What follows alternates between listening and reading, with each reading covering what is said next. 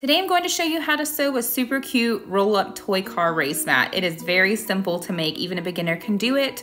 I designed the pattern specifically so that when it rolls up, it will fit inside of Operation Christmas Child shoebox bins so that we can make these for donations, which also makes them perfect travel size toys. The link below in the description box will bring you to the pattern pieces that you can print at home if you're watching from our website, alohasewingcompany.com. Aloha and sew along with us. My biggest piece of advice is when you cut your fabric out with your pattern pieces, lay your pattern piece right on top of the fabric stack and keep those together. That way you can follow along and know what you're piecing together easily. The first thing we're going to do is work on section 1. It's the car garage. You should have cut 1 on the fold of your fabric, meaning your fabric was folded, you lined up your pattern piece on the fold of that fabric, and you cut it out. Now get that pattern piece again, line it up, and you will see the notches right on the top of that pattern piece. Bring it down just a little bit on top of that fabric, and using chalk or a water-soluble pen or something else that will come off the top of your fabric, because this will show, go ahead and make lines on your fabric lined up with those marks on your pattern piece. Flip the pattern piece to the other side of the fabric and make the same lines on the other side. Once you've made your guide marks, you can see mine here, just small little ones on the top and the bottom. We're going to get a ruler or something else that you have on hand that's straight. Line up your ruler against those guide marks and draw a straight line connecting them. You're gonna do that for each one. These are gonna be your sewing guide marks so that you can follow that line to sew to make your car garage.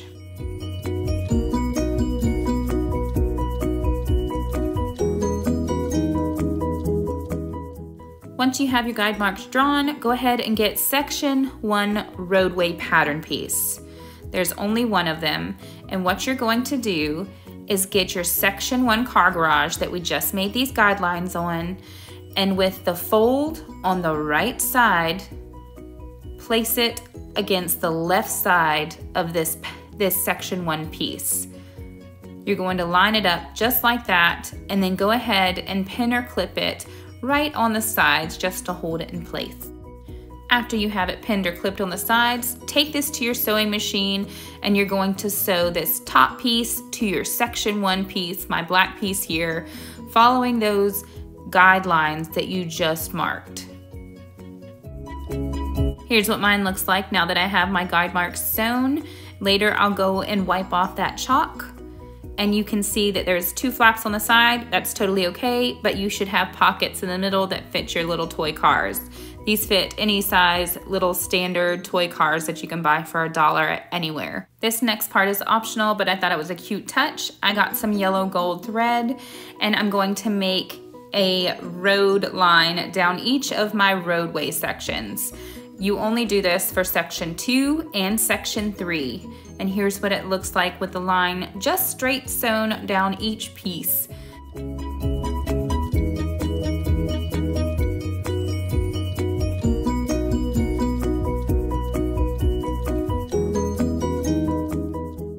To make sure that you sew a semi-straight line, go ahead and get your road pieces, fold them in half, and press it with your finger just so that you get a crease right down the middle of that roadway.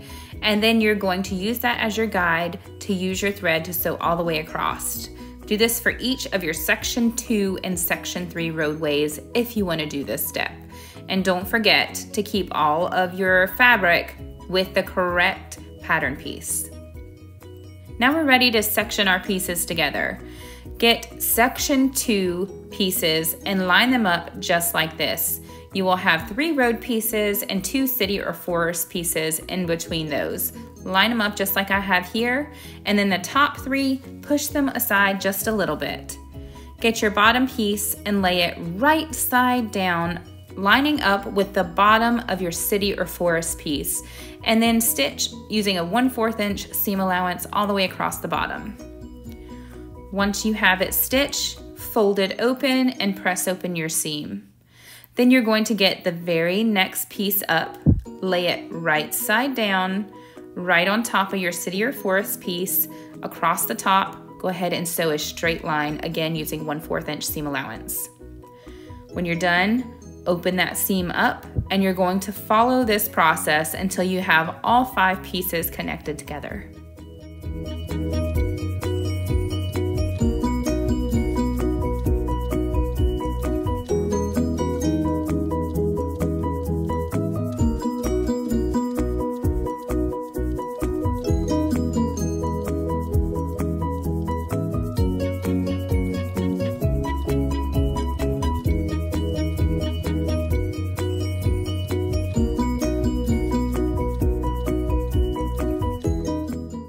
Now you have section 2 completely put together.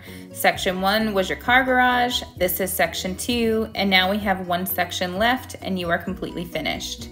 So when you are finished putting the section together, this is optional again, but you can go ahead and flip it to the other side and press your seams flat, or you can open the seams up and press them. Either way, I don't really notice a big difference, and it works fine if you don't as well. Now you're going to go ahead and work on section 3. Grab all 3 of your section 3 pattern pieces and your fabric that goes along with that, and you're going to line them up just how I'm going to do here, with your 2 long road pieces spaced out just a little bit. Get your little square road pieces with your stitched line going vertical if you made your lines, and then you're going to line them up just like that, and then put your city or forest pieces right in between. Put your 2 long road pieces to the side, and then just like we did on section 2, you're going to piece these 5 pieces together, lining them up with the right sides together, sew across the bottom first. Once you have that done, open up your seam, and then you're going to get the next piece up, lay it right side down, and stitch all the way across the top.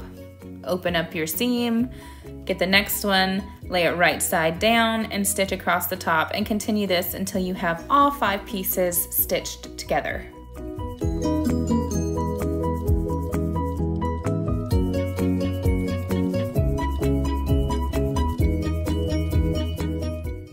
Once you have all 5 stitched together, you're going to get the road piece on your left and lay it right side down, right on top of those 5 pieces you stitched together, and then you're going to sew a straight line all the way down that left side. Once you have that sewn, go ahead and open it up and press your seam flat, and then you're going to get your other long road piece, lay it right side down, right on top of your middle 5 pieces, aligning with the right edge, and sew a straight line all the way down the right side of this. Once you've done that and you've opened your seam to flatten it out, you can turn this around and flatten all of your seams out like you did before if you want. Now we're going to section these together. Section 1, Section 2, and Section 3.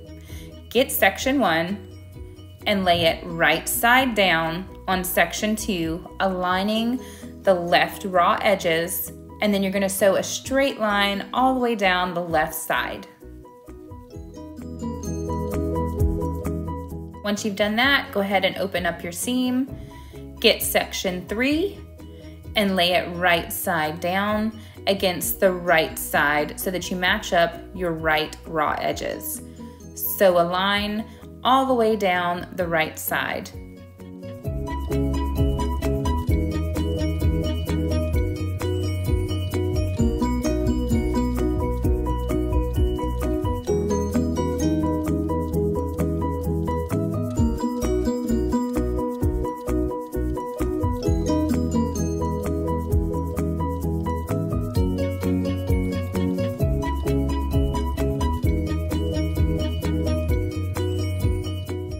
Now that we have this piece together, we're going to work on making the ties so that we can close this together.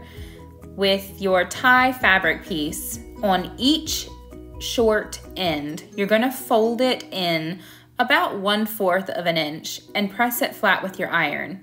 I'm only showing you one side, but again, you're gonna do this to both sides. Once you've done that, you're gonna fold it in half, all the way down the entire tie, and press it with your iron.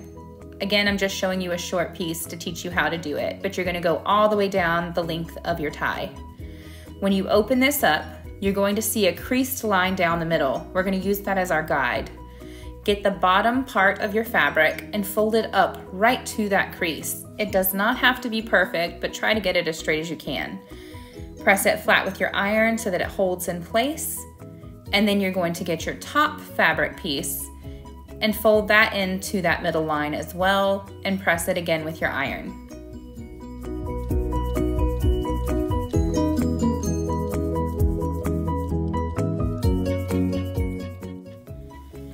Now you're going to fold this in half and press it again with your iron. And then after that, we're going to take it to the sewing machine, and those two folded edges right there at the top that we folded together, we're gonna sew a straight line going down the entire length of your tie, so that way it closes this together. Try to stay close to the edge using about a 1/8 of an inch seam allowance. It is once it's all sewn, just a straight line going all the way down, and that's it for your tie. Now, if you want to add some optional fusible fleece to the back of your mat, this just gives it a little bit more padding and durability, a little bit more professionalism, but it is totally optional. Get the rough side of your fusible fleece. It is one-sided fusible fleece that I'm using. Lay it right, that rough side, right on the back of your sectioned mat and lay it flat. And then you're going to put any kind of fabric right on top of that. And then you're going to get your iron and hold it and press in sections, not going back and forth with the iron, but lifting and putting it back down for about 10 seconds, and then lifting and going until you've got it all fused to the back of your fabric. So now this is connected to that sectioned mat.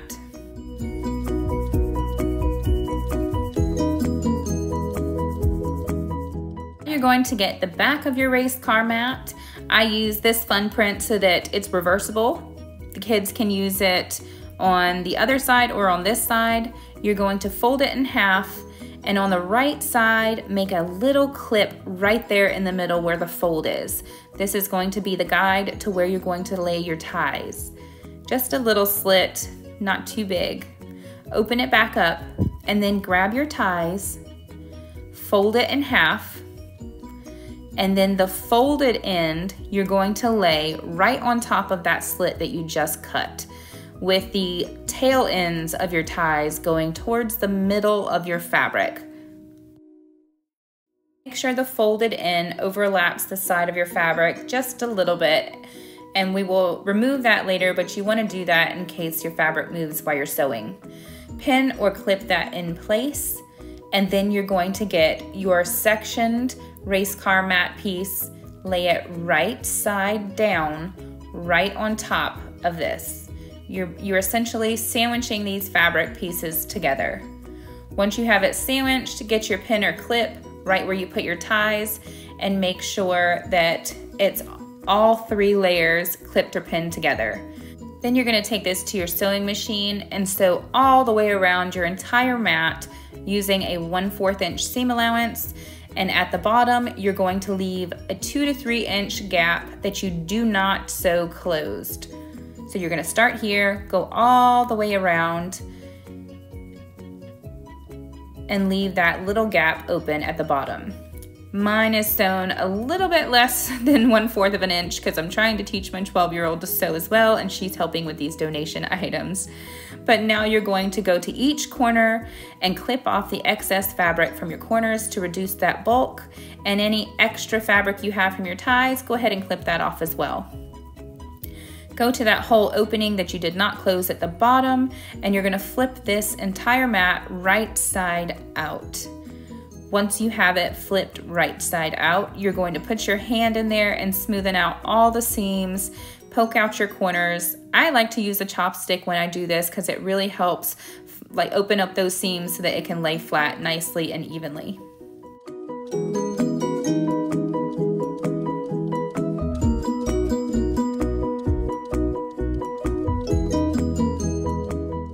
Now the only thing that we have left to do is to close that opening there on the bottom. Put your 2 pointer fingers in there and pull that fabric apart, or just fold it inward like I'm doing here, and it will automatically push your fabric inwards to be flush with the rest of the outside fabric. Pin or clip this in place, and then you can sew just that area, or you can top stitch right close to the edge all the way around the entire mat. And now you're completely done sewing. These make the perfect gifts for Operation Christmas Child, donations, or for any boy or girl for holidays, birthdays, Christmas, Easter, all of that stuff, and they're great for travel. You can fold them up with the cars still in the garage, and the way that this was designed, they won't fall out when it's folded. You're just gonna fold it and then tie it just like I'm doing here, or you can add some Velcro strap closure if you wanna get inventive with that instead.